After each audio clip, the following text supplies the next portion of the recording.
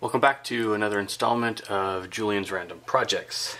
This is a continued series on, or continuation of, taking a look at these little 750 watt modified sine wave inverters by Schumacher. They seem to be pretty nifty. Another one that I got up and running, I've been impressed with. It runs pretty quiet until you get like 40 watts going, or it runs silent actually until you get 40 watts going, and then the fan kicks on. They've got 2 ports AC out. You can cycle between showing your wattage. This is kind of a guesstimation, it's not very accurate.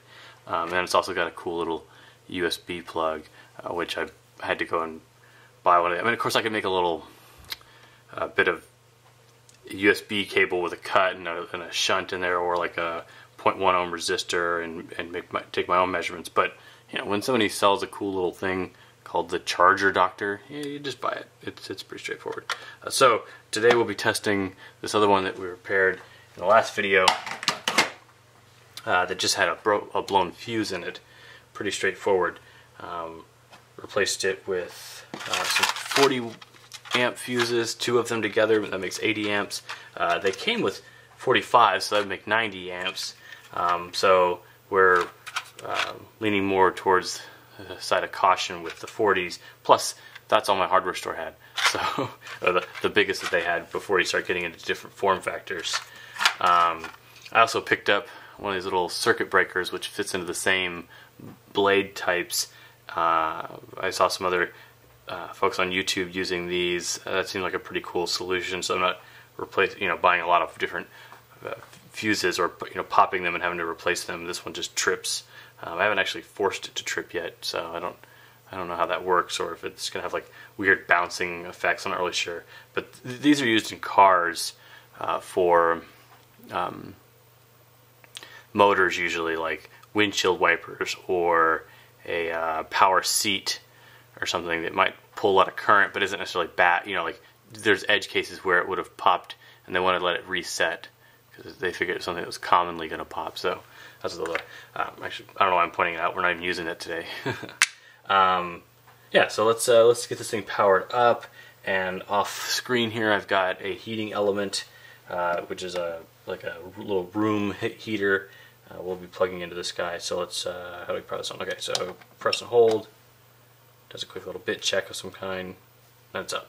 I haven't experimented with a lot of these modified sine wave inverters, but it pulls almost like 5 to 6 watts doing nothing.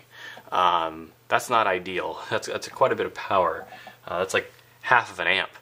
And so let's say you've got a 100 amp hour battery, 200 hours.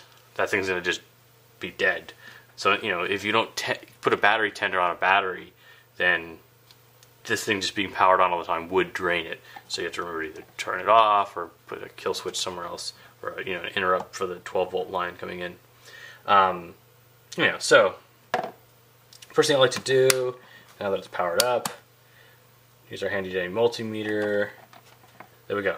120 volts AC. That's perfect. Let's see. Oh, yeah. Here's the thing where it cycles through volts. The voltage here, the DC volts of your input, AC volt output. It's 120. That's accurate. And the wattage that's currently being drawn right now, we're at 0, obviously. And next thing is start plugging stuff in. So we can try our USB port. That's pretty good, showing 5 volts. Of course it's upside down for you, my apologies. And it's also 0 amps. So let's grab a iPhone charger and plug in an iPhone. Oh, it turned it on, okay. It was already off. So it dropped the voltage down for a moment. It kind of sagged. and then now it's back up at 4.9. It's pulling 700 milliamps, almost 800 milliamps, which is probably about right for this thing while it's booting. Now it's booted into the OS, and so it'll probably negotiate for something a little bit higher, like 1 amp would be my guess, unless this battery's topped off. No, it's not. Alright. Alright, so it's only pulling 800 milliamps. This is supposed to be able to pull an amp, and that tells me that it's probably something to do with the pins on this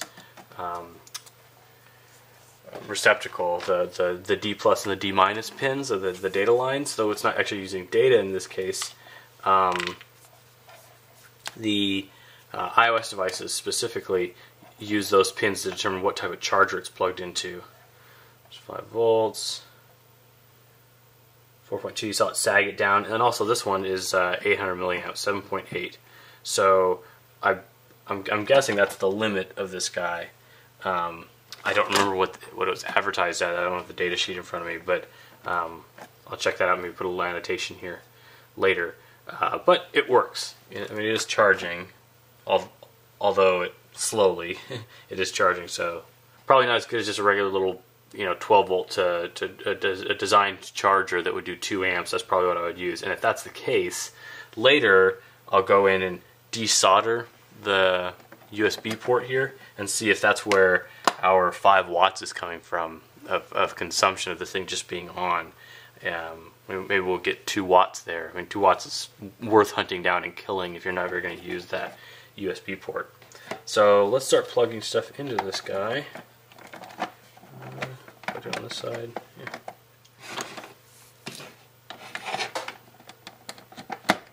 Oh, that's right. This one's going to beep. Ugh. Let's do it for a moment until it beeps at us, and then we'll stop. Alrighty, Jesus. Goodness.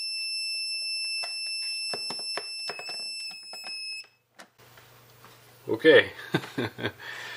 Low battery. I didn't watch to see what it sagged down to. It doesn't look like it sagged down to much.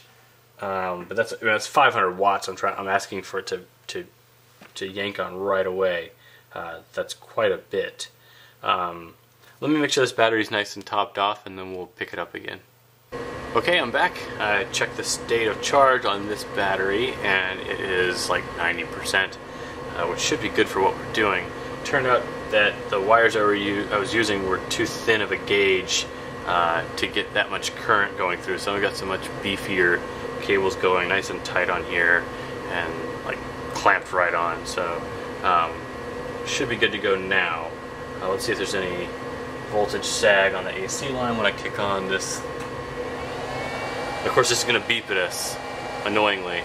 I'll be removing that little speaker later, because the other model has like a 10 volt cutoff, so it actually shuts this thing down when it gets the battery down to 10 volts, and that's pretty ideal for my situation because I've got a little monitor, a state of charge monitor on it, so I'll be able to stop it early if I'd like to, or let's say I fall asleep and I'm using it with to run a bunch of lights or something in an emergency situation, then the inverter itself will cut off at 10 volts and protect itself. So let's scroll down to watts. 575 watts. That's pretty good. This thing was rated for 750. It's holding its own there. Voltage on the AC side dropped a little bit. That's expected. As long as it doesn't go below 110, I'd be okay with that. Let's see, what else can we plug into this guy? What do I have lying around here? There's some more lights. Fit with this guy plug in. There we go. Oh yeah, complain about that, why don't you? I won't know my total. I gotta guesstimate. I don't want to do that. Like that.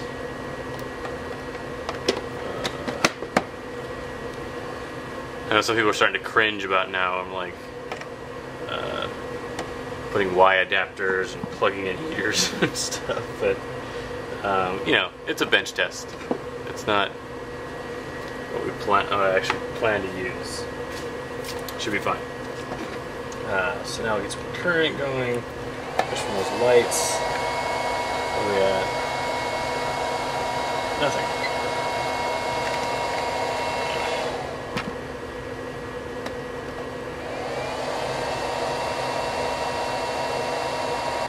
Alright, so every once in a while, this one, I mentioned it earlier, or I mentioned it in another video where I was testing the a smaller inverter, that the modified sine wave does not do so hot on this particular kilowatt.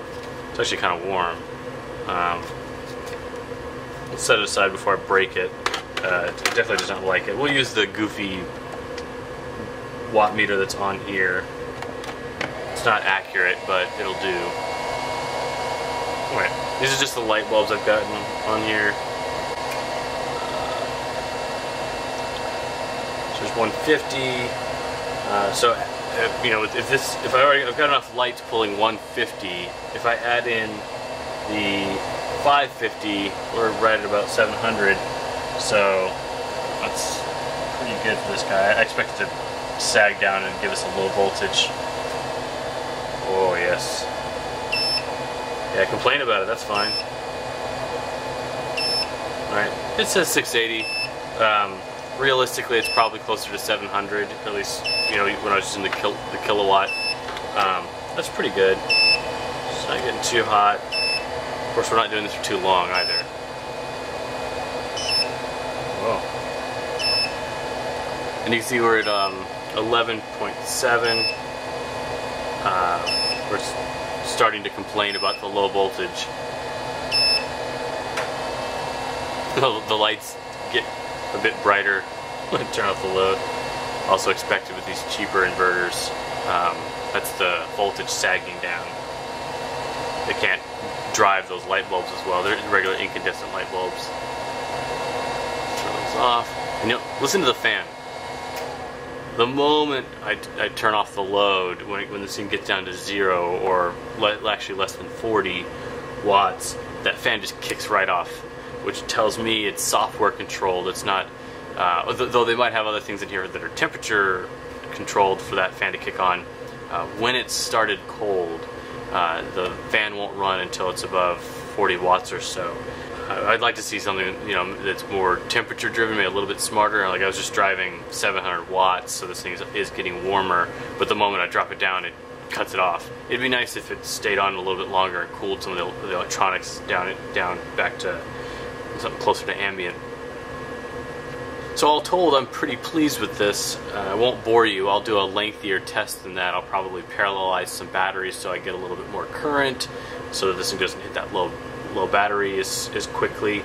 Though in its application, it'll probably match to something about this size, so it's you know, more true to how it'll run. But just so that I feel comfortable leaving this in a box somewhere running for 24 hours, I'll test it for as long as it takes maybe to drain 2 of these batteries down to 10 volts, and then if it survives, it doesn't catch on fire or melt or, you know, stop producing AC voltage, I'll call it good and carry on with it. So I'll also get back to repairing the other 4 or 5 of these that I've got lying around so that I can repurpose them.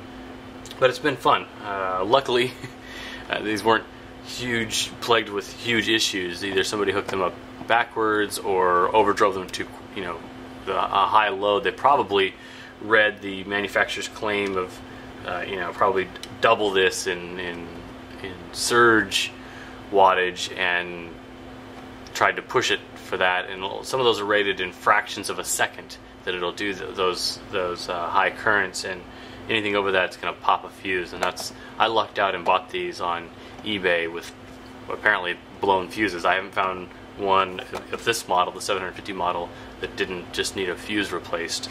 So it ended up being very affordable. Affordable and fun to play with and get popped open so that you can, you know, see the guts of these things and start playing around with them. Let me power this off before I zap myself.